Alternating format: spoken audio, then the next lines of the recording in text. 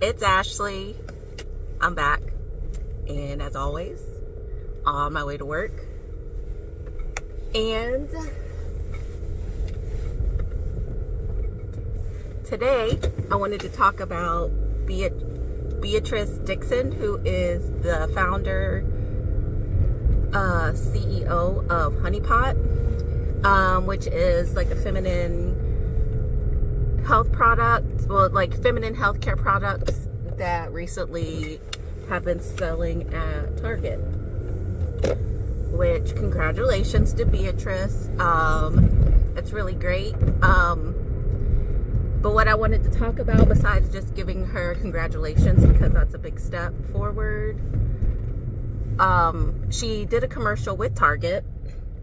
And me personally, when I started seeing the commercial was last month, which was February, which, if you didn't know, was Black History Month. So I'm not sure if that's when the commercial originally started to air, but that's when I first started to see it, and I really appreciated it. Now, people are flipping out because, well, I'll insert the video. My name is Beatrice Dixon. I'm the founder of the Honey Pot. In the beginning, it wasn't easy to start this company, and there was a lot of times that it almost didn't happen. If Target didn't take the chance on us, we wouldn't be in all the retailers that we're in today. But what's really dope is they helped us with the product line, the packaging. It really changed my life. The reason why it's so important for Honey Pot to do well is so the next Black girl that comes up with a great idea, she could have a better opportunity. That means a lot to me. So people are flipping out at the last part where she says, now little Black girls have somebody to look up to. And people are flipping out saying that she's racist. Which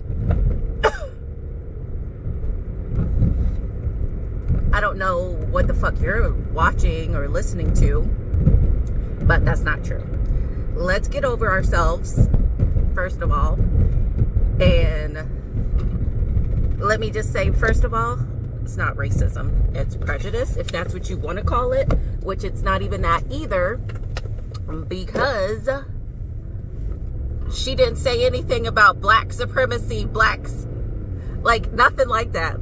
She is just saying that she's happy to be a role model for other little Black girls, okay?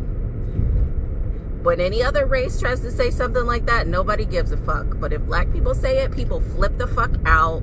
And now her reviews and everything are being trashed right now because people are all up in their feelings because they don't feel like a little unique snowflake.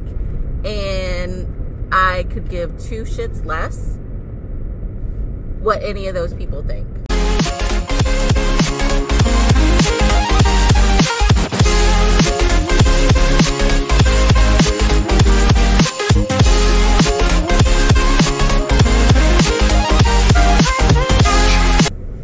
And she had great reviews before that happened. And honestly, I'm not surprised. And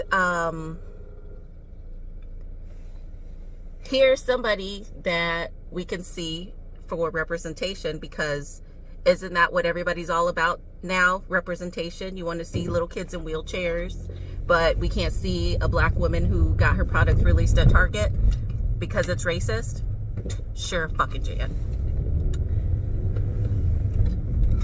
And that's what pisses me off. Did she not say you couldn't use her products? No, she didn't. She said anybody can use her products, but because she's Black, she's happy to be a figurehead for some other little girl who dreams or wishes that one day she could come up with a product that could be released at a major retail place. Any business owner's dream, most of the time.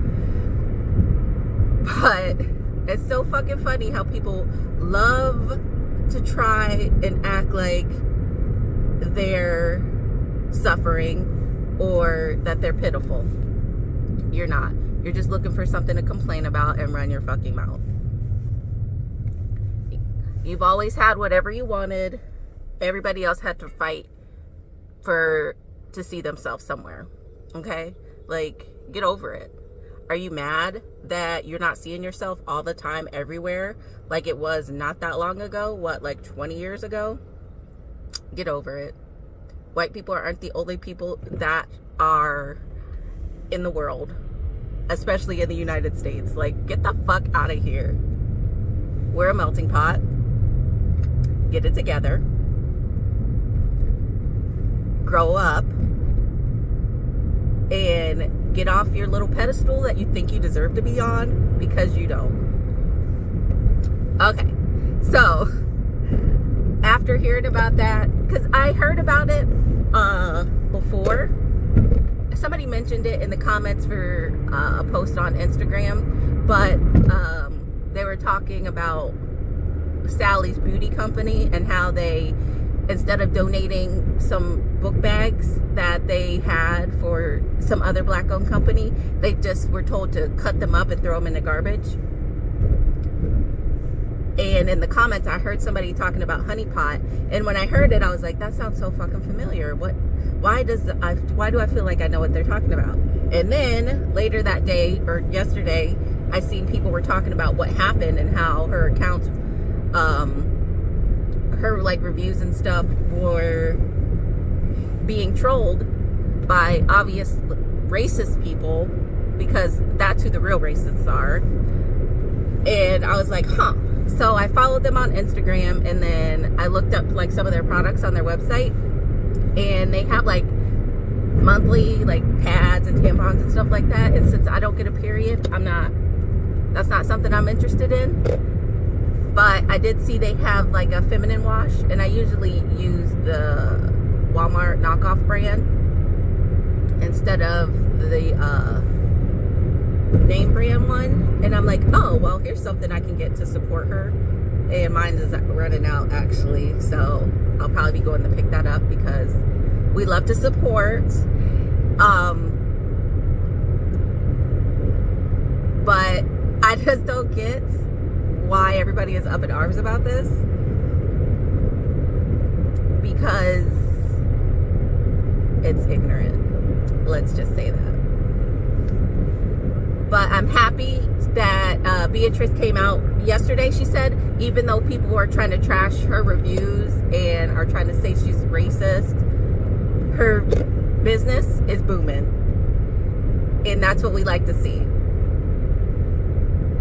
Talk all your mess on the internet, but guess what? Dollars and support is where it's at. So I just want to pop in and say that. I will, I'm going to insert some screenshots of what people are saying, or that I've seen people were saying on Twitter, and stuff like that. Anyways, if you like the video, don't forget to like, comment, and subscribe. And I will see you in the next video.